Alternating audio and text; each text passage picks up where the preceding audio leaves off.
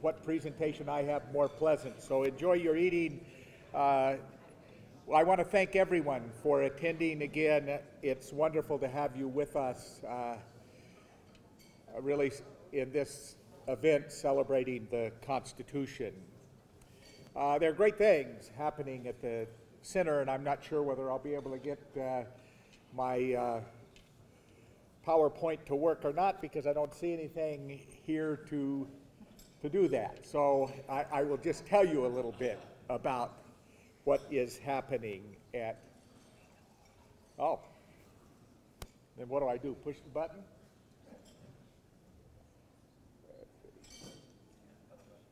Other button. This way. Oh, okay. Great. You just were, that's a first experience for me. This is my first PowerPoint. So thank you all for enjoying this with me. My students know me as old school. We in the center, we assist in, I guess I should begin by saying our mission is to increase constitutional literacy. I see nothing more important for my grandchildren, and that's largely who I live for today, than the need for increased constitutional literacy. And we do it at the K through 12 and at the undergraduate level. There's much that's being done, as our guest was saying. At every law school in the country, you take constitutional law. What you get out of it may be something else again, but you do take it. And so that's our purpose, and we assist in increasing constitutional literacy by teaching 1,500 to 2,000 UVU students each year in the constitutional area, including our unique constitutional studies minor. And I'm looking for Professor Griffin. Oh, okay, that's Professor Griffin, and he directs a very special program, our constitutional studies minor, and there are students around him who are minoring in constitutional studies. It is a unique program made all the better by the fact that Professor Griffin directs it. Thank you for all coming. We also have, I call them Woodfellows, I think in the gift they were called assistants, and they support the center in our programming with Oxford and assisting with conferences and speakers. I want to expressly thank them. They have picked up the speakers. They do everything associated with the conference. They run it. And therefore, they leave able to run things. We continue, again, to build our relationship with Oxford as partners in developing and marketing the Quill program, and we also continue to provide opportunities during the summer at Oxford for our students. Our Wood assistants have gone in the past. We work with, and will continue to work with K through 12 schools, including charter schools, to develop curriculum and materials that can be used in increasing constitutional literacy at the K through 12 level. We host conferences like this one, which are streamed on campus and via YouTube. Now we make sure, one of the nice things is we're not going to have this lecture is not going to be on YouTube. This is one that you're going to get to see firsthand, although it is streamed to a whole group of students over in another room. This fall 2017, Free Markets in the Constitution, spring 2018, Religious Liberty, 25 years after the passage of the Religious Freedom Restoration Act. And I was talking, and we hope in February with funding to do a Second Amendment conference. We host lectures, including October 16th through 18th. We are going to have the Honorable Tasdik Hussain Jilani, the former Chief Justice of the Supreme Court of Pakistan, who will speak about world justice through the rule of law and written constitutions. Just a wonderful representative. And that's what we have on that list.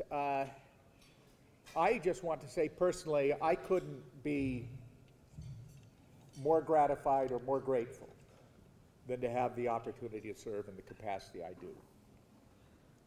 It is, in my concluding years in higher education, my gift to my children and grandchildren. And I consider all my students to be my children, too. So we have a big family. I want to mention that everyone had the opportunity. When you sat down, there is a book. That book is a gift to you. I think reading Professor Barnett's latest book will be both insightful and delightful. It is exceedingly well written, and the substance, as you will see, speaks for itself. We even have some moments afterwards when you can get Professor Barnett to sign your copy. We are impressed with everyone who's participating today. The morning panels, present company excluded, were just magnificent. They couldn't have set a better tone for this luncheon address and the conference and the panel afterwards.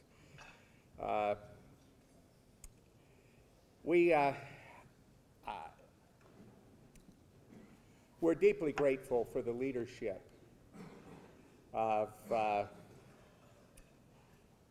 this university. President Holland is a wonderful, innovative leader. I've been in higher education for now a generation, and he's one of the 3 most innovative, capable presidents I've known, and I've known many. And then the person I report directly to is our Executive Vice President for Academics, Jeff Olson. Jeff, thank you for coming. He shares this real interest in the work of the center. And now it's my privilege to introduce our speaker. I also have a gift for him. This is my personal gift to you, Randy.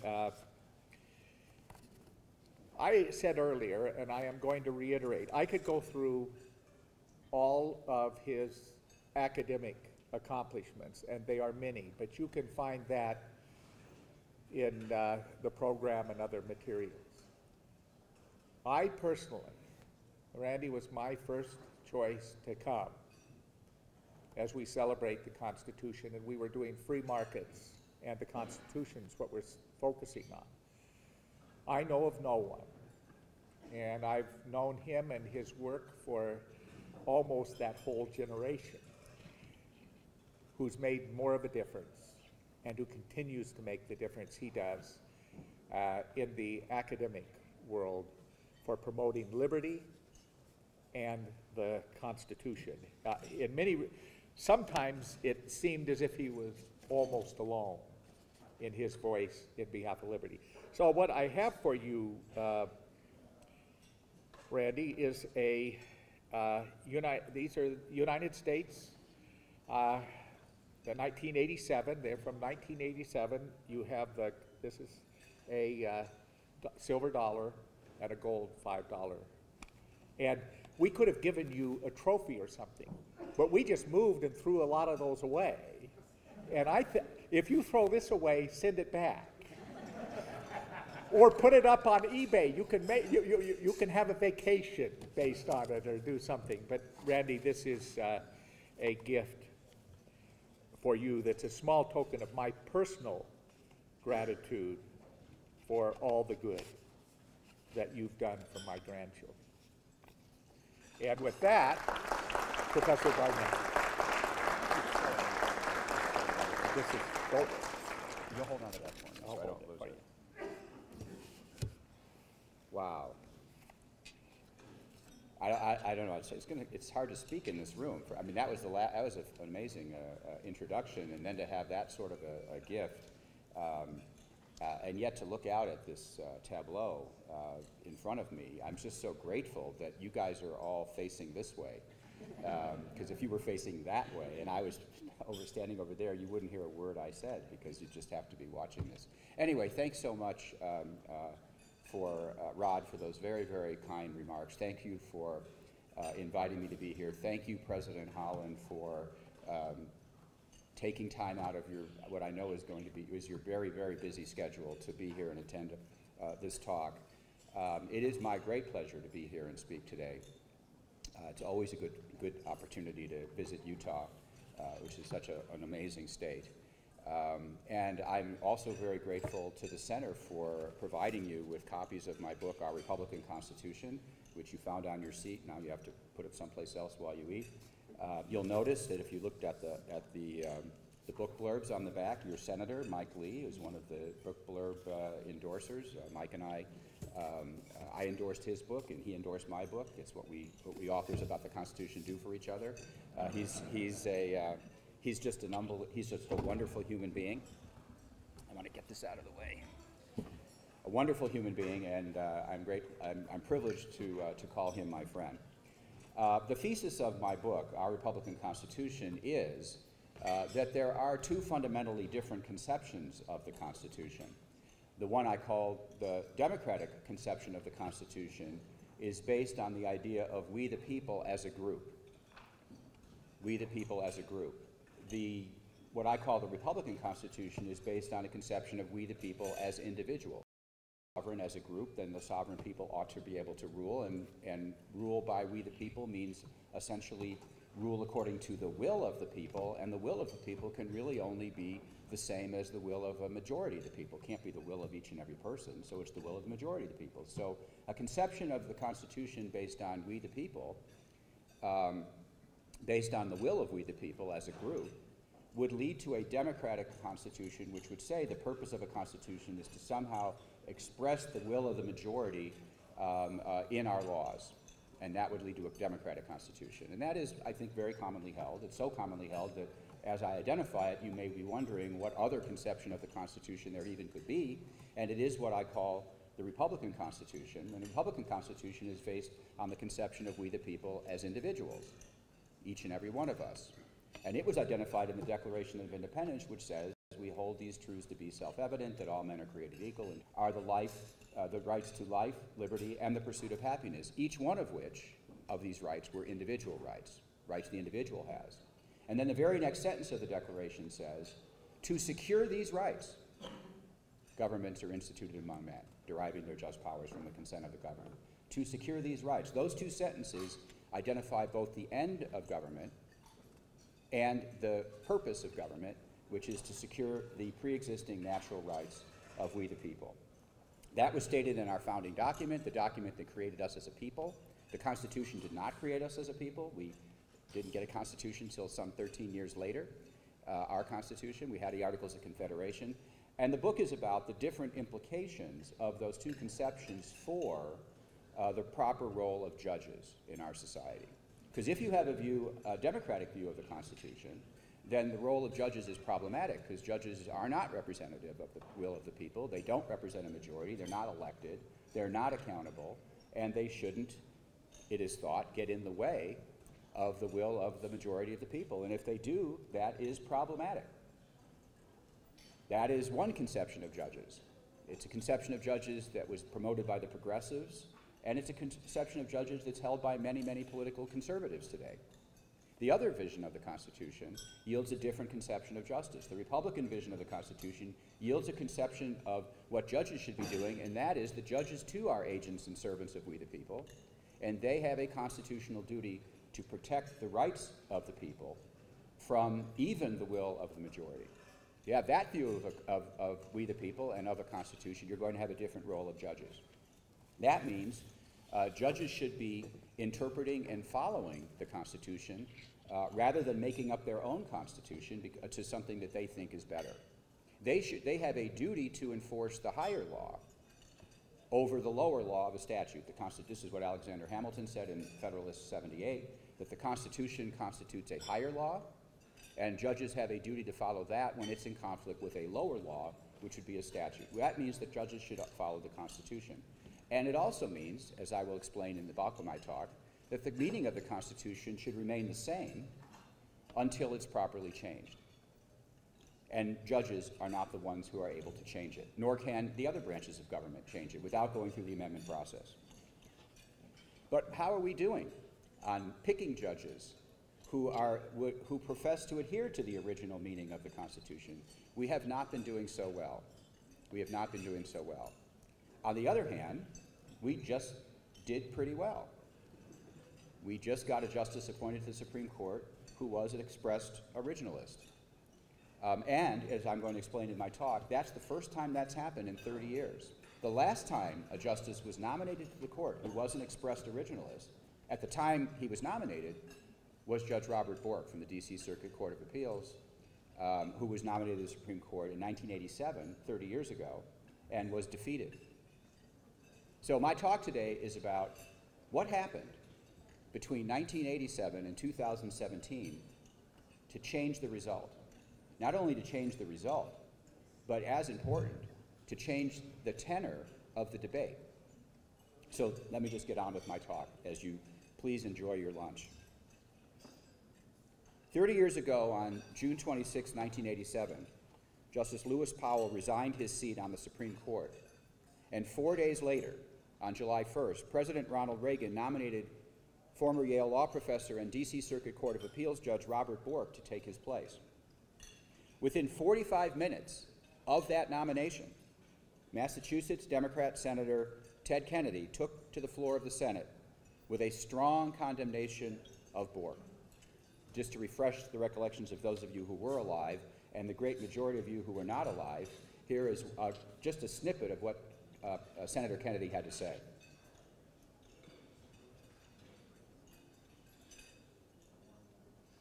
Whoop. Sound.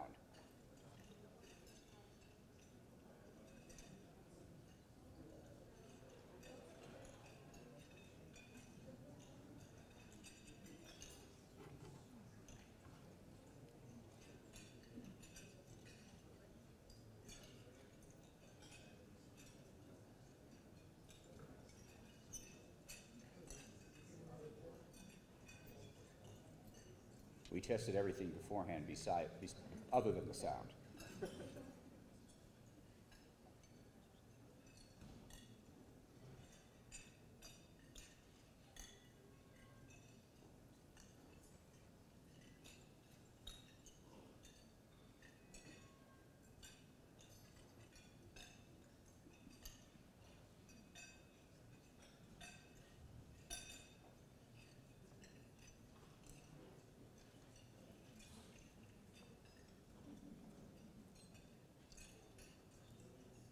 Well, at least you all have something to eat while we're waiting. You're not going to die of hunger, that's for sure.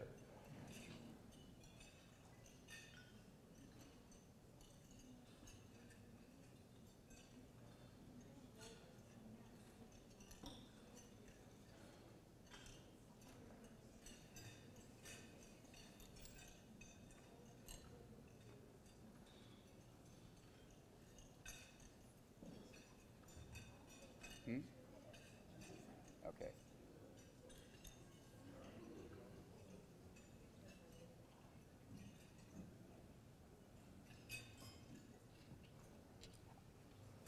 I could actually read you the text of this one, but the next video is the one I really want you to hear.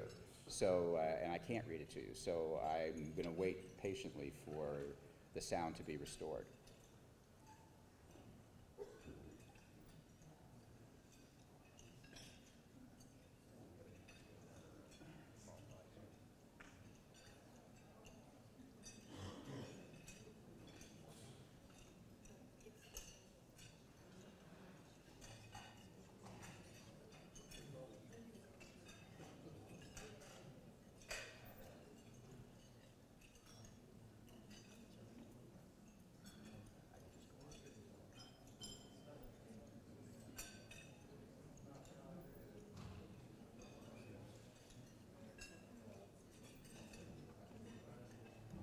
I wish I could do a Ted Kennedy accent. I wish I could do a Kennedy accent and imitate it. All right, I think we should just proceed with the talk.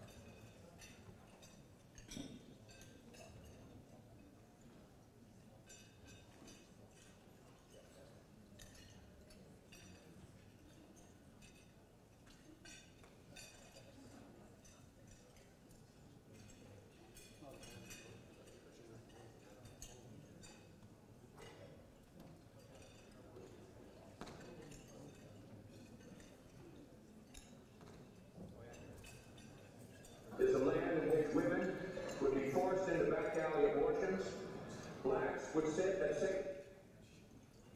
Robert Bork's America is a land in which women would be forced into back alley abortions. Blacks would sit at segregated lunch counters. Road police could break down citizens' doors in midnight raids. And school children could not be taught about evolution. Writers and artists would be censured at the whim of government. It was only after I showed this video the first time that I realized it was put up by Town Hall, because that was Justice Sotomayor, who was then an aide to Senator Kennedy, who was in the lower right-hand corner of that video, sitting there before she was Justice Sotomayor, of course. All right, so that was Ted Kennedy.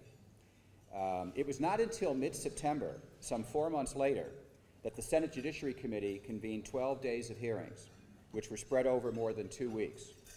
While those hearings were in session, People for the American Way, a group founded and funded by progressive Hollywood TV producer Norman Lear, aired paid TV commercials narrated by Gregory Peck, who I will inform some of you was an extremely famous actor at the time, which attacked Bork as an extremist.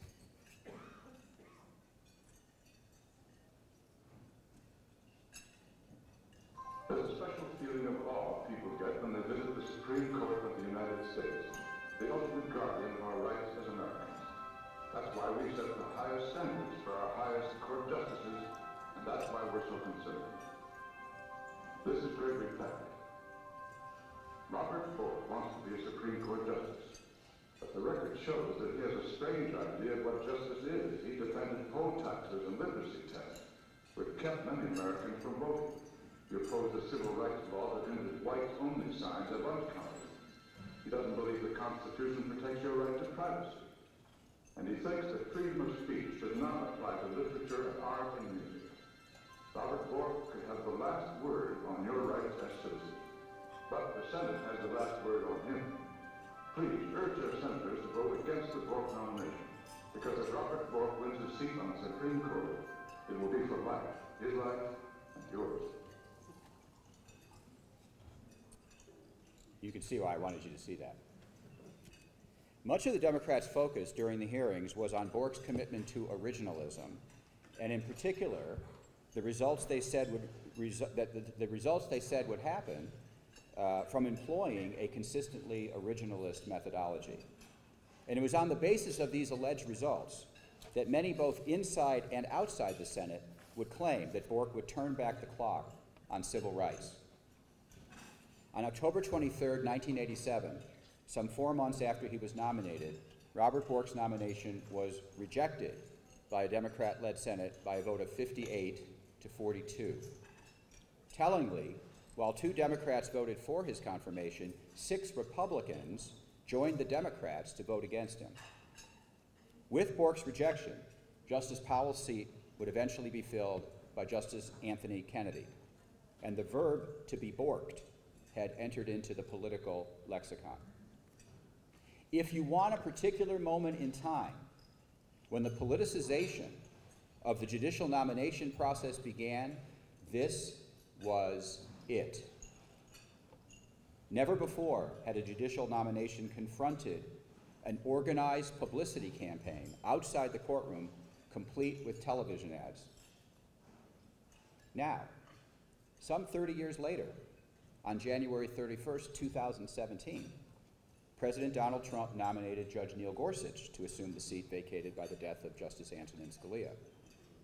Hearings on his nomination, held just 2 months later, in March, occupied just 4 days. On April 7th, a little over 2 months since his nomination, Justice Gorsuch was confirmed by a vote of 54 to 45, with 2 Democrats joining all 52 Republicans. This was truly remarkable. In the wake of the failed Bork nomination, each of the persons Republican presidents had nominated to be justices, Anthony Kennedy, David Souter, John Roberts, and Sam Alito, had abstained from identifying themselves as originalists. And even that originalist stalwart, Clarence Thomas, did not self-identify as an originalist at the time of his nomination. Unlike all these men, Neil Gorsuch had expressly endorsed originalism as the proper method of constitutional interpretation. Indeed, he had been chosen in part because he had publicly endorsed originalism. So as they had with Bork, Senate Democrats again sought to make an issue of this commitment. And because Judge Gorsuch stuck to his guns in defense of his originalism, the issue was joined. Yet this time, not only was the result different, so too was the popular discourse. Although many of you were not alive when to follow the progress of the Bork nomination and to witness his defeat, I am sure most of you followed the progress of the Gorsuch nomination and in the press, and perhaps you even watched parts of the hearings. So you are all witnesses to the fact that despite the sometimes harsh questioning by Senate Democrats, there was no public outcry about Gorsuch's originalism. We heard no litany of the civil rights that would be rolled back were he to be confirmed. The only thing you probably remember hearing about, if you remember anything at all from the hearing, was about a single frozen truck driver. Sorry to remind you of that, but that was the only thing that sort of made any sort of news. That Gorsuch would be more likely to be confirmed by a Republican Senate majority surely diminished the incentives of activist groups. Sorry, I just skipped ahead here. What happened over the past 30 years that accounts for this difference in both the tenor and the outcome of the debate? In this talk, I want to provide my answer to this question. But before I do, I want to acknowledge one difference that was, in fact, crucial. In 1987, the Senate was controlled by the Democrats. In 2017, it was controlled by the Republicans. That meant that Bork needed Democrat support to be confirmed, but Gorsuch did not. That Gorsuch would be more likely to be confirmed by a Republican Senate majority surely diminished the incentives of activist groups to organize against him. And the fact that supporters of the nominee controlled the Senate Judiciary Committee surely affected its tenor. It also made for a much speedier hearing and a final vote by the Senate. On the other hand, to confirm Justice Gorsuch with a majority of 52 votes, Senate Republicans had to use what was called the nuclear option to end the filibuster of all Supreme Court nominees, as Harry Reid and the Democrats had ended it with lower court judges and executive branch appointments. And I can tell you from personal knowledge that this was not a popular move amongst Senate Republicans, amongst Republican senators who thought that not only did they like the filibuster, but they didn't like ending it by the nuclear option, which is an end run around the Senate rules. So this was not a popular move amongst Republicans. And because of that, had Senate Democrats and their activist supporters been able to demonize Gorsuch the way they had demonized Bork, it is unlikely that the Republican caucus would have stuck together to make the rules change. Without that momentous change in the rules, Gorsuch's simple majority support among Republicans would not have been enough for confirmation, and we would have had the typical Washington kabuki in which there would have been a vote on the motion for closure. All the Republicans would have voted to close debate. That would have failed, and then the nomination would have failed, and the Republicans could have said, well, we did what we could. But that's not what happened. They did change the rules. And I believe they changed the rules because Gorsuch emerged from the hearings unscathed. Moreover, recall that 30 years ago, 6 Republican senators voted against Robert Bork's nomination, whereas none voted against Neil Gorsuch in 2017. In large part, this is due to the fact that some of the criticisms aimed at Bork got traction, especially those surrounding him being an originalist, while the critics who questioned Justice Gorsuch about his originalism repeatedly spun their wheels. Why? Why did that happen? I believe at least part of the difference was a result of what I'm calling for this talk the mainstreaming of originalism. So it's worth considering how and why that happened. For the explanation reveals the limits of what senators and activists can do on the ground without the air cover provided by academics, and in this case, by law professors.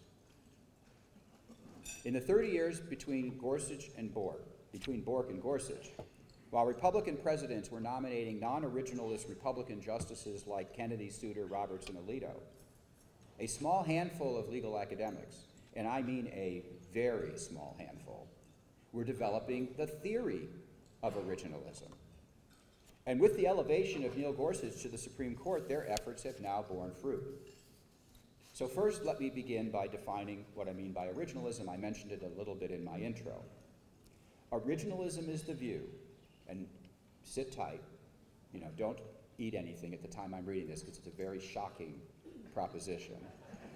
Originalism is the view that the meaning of the written Constitution was fixed at the time it was enacted, and that this fixed meaning should constrain constitutional actors, including judges and legislators today. Let me say that again, because I don't want to go too fast for you. Originalism is the view, first, that the meaning of the written Constitution is fixed at the time it's enacted, and second, that this fixed meaning should constrain constitutional actors, including judges and legislators today. That's originalism. To appreciate why this is so, it's good to start with the proposition that the Constitution is not the law that governs us. What is the Constitution? There's a copy of the Constitution. What is this? This is not the law that governs us. This is the law that governs those who govern us. This is not the law that governs us. They make laws to govern us. This is the law to govern those who govern us. And those who are to be governed by this Constitution can no more change the law that governs them without going through the amendment process described in Article 5 than we, the people, can change the speed limits that govern us without going through the legislative process by which speed limits are set. Just as we, the people, cannot update speed limits to the ones that we think are more suitable, or adopt what we might call living speed limits, without going through the legislative process, neither can those who govern us properly update this Constitution without amending its text. With this in mind, originalism can be summarized in just a single sentence, which I said to you at the beginning. The meaning of the Constitution should remain the same until it's properly changed by amendment. The meaning of the Constitution should remain the same until it's properly changed by amendment. So that's originalism. So the first point I want to make is that in 1987, none of what I just said to you was articulated or widely known. This is because in 1987, there was little or no theory of originalism. Indeed, you may be surprised to learn that the label originalist itself was actually coined in 1980, just 7 years before Bork was nominated, by a Stanford law professor named Paul Brest in a Law Review article in which he criticized the writings of conservative writers such as Robert Bork and Raoul Berger, and so he coined the term originalist. Because Bork and Berger and others lacked any theoretical understanding of their own approach, it may be better to call them proto-originalists. What Brest actually did is because there was no theory of originalism to criticize, he coined the term originalism, then he formulated what that theory must be, and then he criticized it. And his article was quite sophisticated.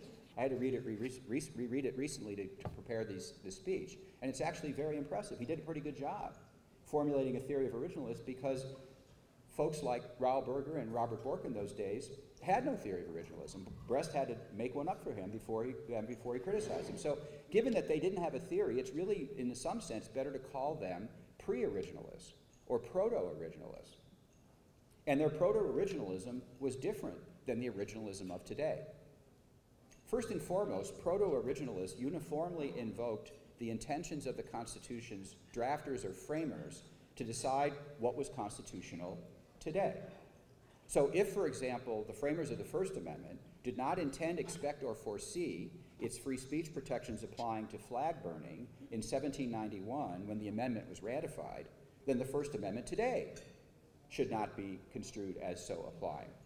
Or if the framers of the 14th Amendment did not intend, expect, or foresee it applying to segregated schools or to discrimination against women in 1868 when that amendment was ratified, then the 14th Amendment today should not be so construed.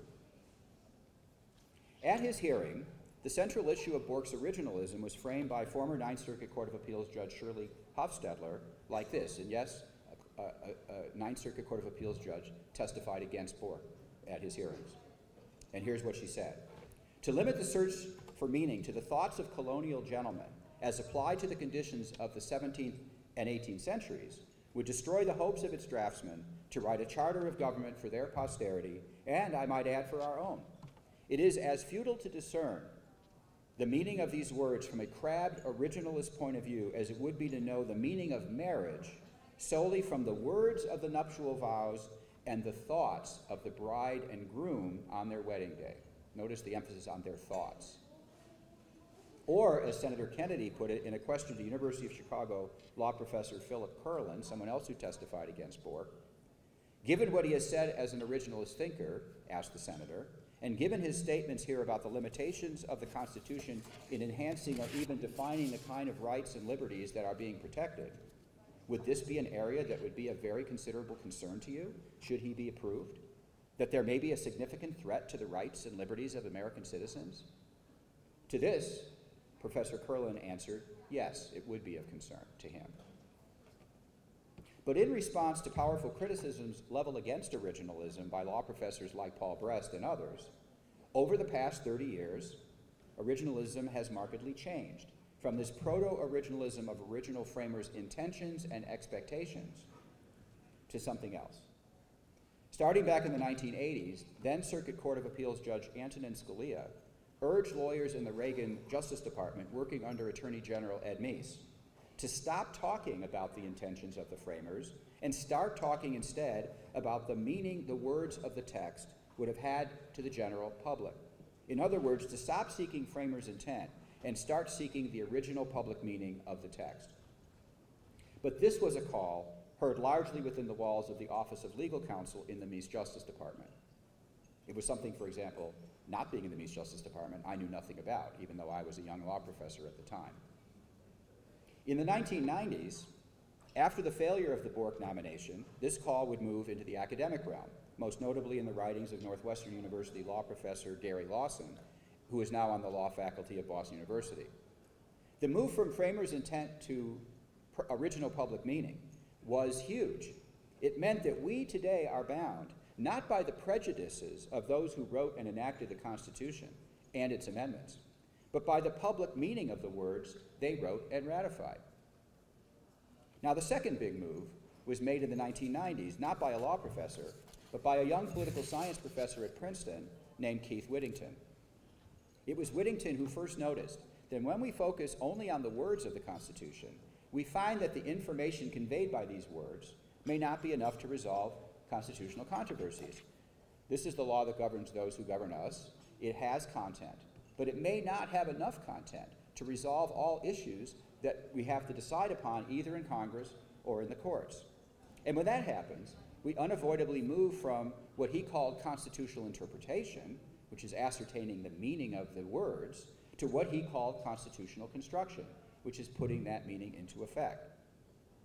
Again, by interpretation, we mean the activity of identifying the communicative content of the text, and by construction, we mean the distinct activity of putting that content into effect, giving it legal effect in particular cases and controversies. While the application of some constitutional provisions is straightforward, the president must be 35 years of age, Congress consists of a House and a Senate, and each state gets 2 senators, the provisions we argue most about were written in a general way and are not always so obvious to apply.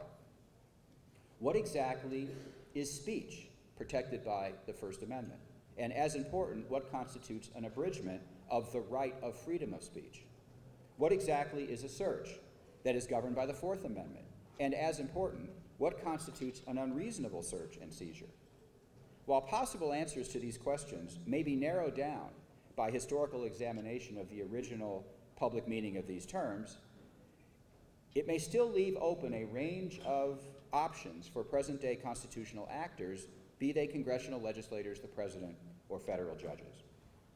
These 2 theoretical developments, the move from framers' intentions to original public meaning, and the recognition of the difference between identifying original meaning and applying it to cases, left a lot of room for originalist results that better comported with contemporary sensibilities. In 1999, I delivered a lecture at Loyola Law School in New Orleans that was entitled An Originalism for Non-Originalists, in which I contended there was much in originalism that progressives could and should embrace. Indeed, when Robert Bork was nominated in 1987, I myself was not an originalist, primarily because I did not see why we should be bound by the intentions of the framers. I dismissed this as looking at the framers as our wardens, or our masters, requiring us to do what I call channel the framers, and which approached constitutional controversies by asking questions such as, "Oh, framers, would you think that the thermal imaging of a home to detect the increased heat caused by marijuana cultivation was a search?" This is not a historical question. There is no historical answer to that question. It's a counterfactual question. And then I accepted as valid the critiques leveled at proto-originalists by Paul Brest and others that seeking a collective intention of the framers definite enough to resolve present cases and controversies, like, for example, whether thermal imaging constitutes a search, was simply impractical. It just couldn't really be done. When I became a law professor in 1982, I taught contracts, not constitutional law. By 1999, I'd come to see that seeking the original public meaning of the text was akin to seeking the objective meaning of a written contract, and that Whittington's distinction between interpretation and construction, which is also a feature of classical contract law, revealed that originalism itself allowed room for flexibility in applying the original meaning of the text to particular cases and controversies today. So by 1999, I had become an originalist, and since then, I've added my voice to the small but growing chorus of originalist law professors who developed what came to be called the new originalism, based on the original public meaning of the text. In this, I was soon joined by my Georgetown colleague, Professor Larry Solem, who enriched originalism still further with his sophisticated understanding of the insights drawn from the philosophy of language. And it was this approach, the original public meaning approach, that had been endorsed by then Judge and now Justice Neil Gorsuch, not the framers' intentions approach of proto-originalists like Robert Bork. So perhaps the biggest difference between 1987 and 2017 was that originalism itself had changed from a theory that was vulnerable to both caricature, like we saw there, and accurate criticisms, to a position that was both more modest in its claims and easier to defend. Second, due to the research efforts of law professors, our understanding of the original meaning of the text has greatly developed over the past 3 decades. We simply hadn't been doing very much originalist research, so we didn't know that much about what the meanings of the different provisions were. Consider one example that featured prominently at the Bork hearings. At the hearing, Bork was asked by Senators Biden and DeConcini about the meaning of the Ninth Amendment. The Ninth Amendment, as you all know, I'm just saying that facetiously, says that the enumeration in the Constitution of certain rights shall not be construed to deny or disparage others retained by the people. I think that's like the most important sentence in the Constitution, but the Supreme Court has disagreed with me. To this question, what do you think the Ninth Amendment means? Bork replied as follows, quote, "I do not think you can use the Ninth Amendment unless you know something of what it means. For example, if you had an amendment that said, Congress shall make no, and then there is an ink blot, and you cannot read the rest of it, and that's the only copy you have, I do not think the court can make up what might be under the ink blot." This was so unsatisfactory an answer that even the Wall Street Journal editorial page editorialized against that answer, the ink blot answer to what the Ninth Amendment means. And it's somewhat embarrassing for somebody who believes himself, who professes to be a textualist, to deny that a whole amendment to the Constitution has any discoverable meaning. Stanford law professor and historian Tom Gray replied to this in his testimony at the Bork hearings this way. Robert Bork's interpretive philosophy illustrates one of the founders' fears, an interpreter who would, in defiance of the Ninth Amendment, anachronistically betray the central premise of our constitutionalism, the protection on fair terms of all our rights. We need, as a people, to recapture our constitutional heritage of rights under the rule of law, and I submit to demand of ourselves, and certainly of our judges, understanding of and respect for this great, this beloved tradition. So you see what this left-of-center law professor did. He got to Robert Bork's right when it came to originalism in his testimony. So one of the problems with Bork was that his own deficiencies as an originalist scholar made his commitment to originalism less easy to defend. Since 1987, however, much excellent research has been done on the original meanings of many provisions of the Constitution, including the original meaning of the Ninth Amendment. Indeed, it was the sustained study of the original meaning of the Ninth Amendment that became the focus of my own scholarship, and that led me from contracts to constitutional law, and then to be an originalist. In my view, the available evidence shows that the original meaning of the rights retained by the people was a reference to natural liberty rights. I should stress that this conclusion does not entail that judges may invalidate legislation as unconstitutional because it violates the judge's conception of natural rights. But it does mean that the enumeration in the Constitution of such rights as freedom of speech and freedom of the press does not make those rights privileged over other liberties that are protected by the text of the Constitution in other ways and by other amendments. So 30 years after the nomination and rejection of Robert Bork to be Justice of the Supreme Court, much has changed. First and foremost, the theory and practice of originalism has been greatly developed and refined, and is far more defensible than it once was. Secondly, much research on the original meanings of provisions like the Ninth Amendment has been conducted, and as a result, the intellectual terrain has shifted greatly from 1987 to 2017. This difference was manifested in Justice Gorsuch's response to a question from Senator Ben Sasse on the meaning of the Ninth Amendment. In contrast with Judge Bork's reference to it as an impenetrable inkblot, Justice Gorsuch replied, "Well, Senator," this is Justice Gorsuch's reply, "Well, Senator, I think it means what it says," which perhaps coincidentally is the title of my 2006 Texas Law Review article on the original meaning of it's called the Ninth Amendment. It means what it says. Then, it probably is a coincidence, by the way, because in fact, it's kind of natural to say, well, the Ninth Amendment means what it says. But he might have read my article in prepping for this testimony. Then, when asked by Senator Sasse about Robert Bork's reference to it as an inkblot, remember now, Senator Sasse is a relatively young man, but he asked Justice Gorsuch about what Robert Bork had said about the inkblot. That's how famous it was. And Senator Sasse said, seemingly implying that it can just be ignored, Justice Gorsuch merely referenced the fact that the courts had not much interpreted it and let it go at that. He sort of punted. No senator pursued the matter further, ending the discussion with a whimper rather than with a bang. So perhaps this difference between then and now was most dramatically revealed by who testified at the hearings for Bork and Gorsuch. At the Bork hearings, the list of prominent law professors testifying against his confirmation was a veritable who's who of big-time law professors, including, and this is just to hit the highlights, Harvard law professor Lawrence Tribe, Duke law professor Walter Dellinger, who was reputed to have advised Judiciary Committee Chairman Joe Biden on how to question Bork, Biden not exactly a legal scholar himself, Bork's Yale Law School colleagues Owen Fisk and Paul Gewirtz, David A.J. Richards of the NYU School of Law, Stanford law professor Tom Gray, then USC law professor Judith Resnick, who is now on the faculty of the Yale Law School, University of Chicago law professor Philip Kurlan, then Harvard law professor Kathleen Sullivan, who went on to be dean of the Stanford Law School, and then dean of the Northwestern Law School, Robert Barnett. And that's just the highlights. The list is longer. In contrast with the who's who of law professors testifying against the confirmation of Robert Bork, just a single, relatively obscure law professor testified against Judge Gorsuch's confirmation, and I won't say who it was. He's a perfectly nice man. There's no reason to characterize him publicly as obscure. But if I told you who he was, you would not recognize the name. That's the point. He's obscure. And my colleague, Larry Solem, expressly defended originalism to the committee. That's it.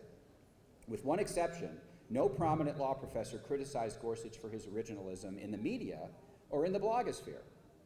The one exception was Professor Erwin Chemerinsky, now dean of the Bolt Hall School of Law, the law school at Berkeley, who wrote an op-ed in which he offered an internally contradictory critique of originalism, that it was both, on the one hand, impossible to identify a singular original meaning of the text, and at the same time, and in the next sentence, that all originalist results are horrific.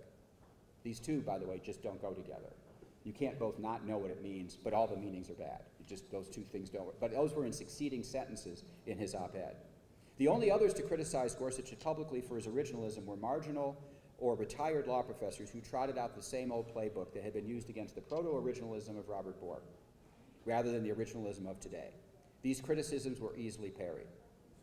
It is an undeniable fact that the most knowledgeable progressive law professors remained on the sidelines during the Gorsuch nomination process, and I can only speculate about why they did not join the fray this time around, when they were front and center against Robert Bork. Perhaps they believed that Judge Gorsuch's nomination was assured, and they did not want to get on the wrong side of a sitting justice. You cannot underestimate that as a motivator for law professors. But I think another reason was for their reticence was because originalism as an approach to constitutional interpretation has been mainstreamed due to the efforts of a small handful of legal academics who comprise the existing infrastructure of originalist theory and practice. Prominent law professors who have been keeping up with events since Robert Bork's nomination know that originalism itself has changed to a much more defensible position, and perhaps for this reason they did not feel comfortable taking it on in public. If I'm right about this, and here is the lesson, then who gets to be on law school faculties matters a great deal to the direction of the courts. It is not enough for those who favor adhering to the original meaning of the Constitution to elect a Republican president and a Republican Senate. The intellectual infrastructure of originalist theory and practice must exist outside the courts and outside the political arena. To claim that originalism has been mainstream is not to claim that all law professors are originalists. To the contrary, the overwhelming majority of those who teach constitutional law are not originalists and even disparage it to their students in class, although they basically disparage the old originalism. They don't usually tell the students about the new originalism. But it is to claim that the new and improved originalism is no longer to be safely dismissed by those with the gravitas to weigh in on judicial nominations, such as outside the mainstream of legal thought. As Justice Elena Kagan, the former dean of Harvard Law School, expressed during her confirmation hearings, at least with respect to the more concrete provisions of the Constitution, she said, "We are all originalists now." And this mainstreaming of originalism is, to paraphrase Joe Biden's comment on the enactment of Obamacare, a big friggin' deal. Thank you.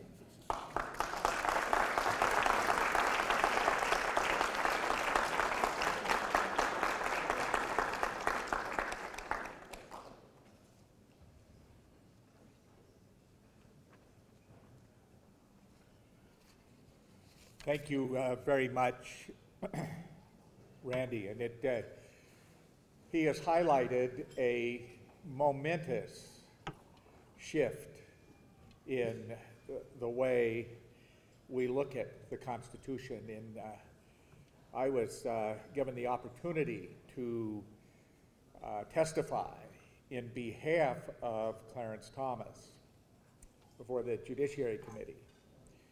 And I emphasized looking at theories of precedent, theories of interpretation.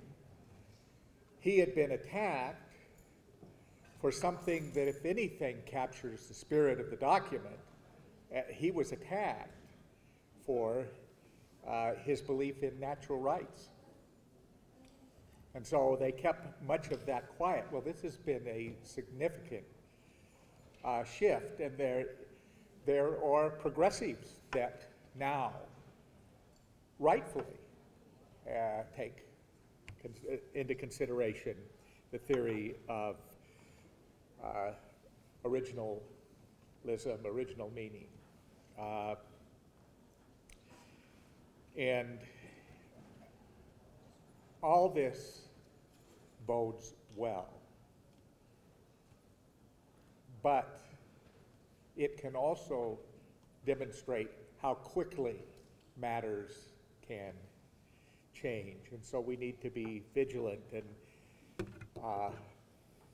like Randy, I remember well those days in legal education when there were few of us. But voices crying in the wilderness sometimes change the very nature of how things proceed. I want to express collectively again our appreciation, not just for Professor Barnett's work or words, but for his tireless work in behalf of a Constitution he holds dear. Thank you, Randy.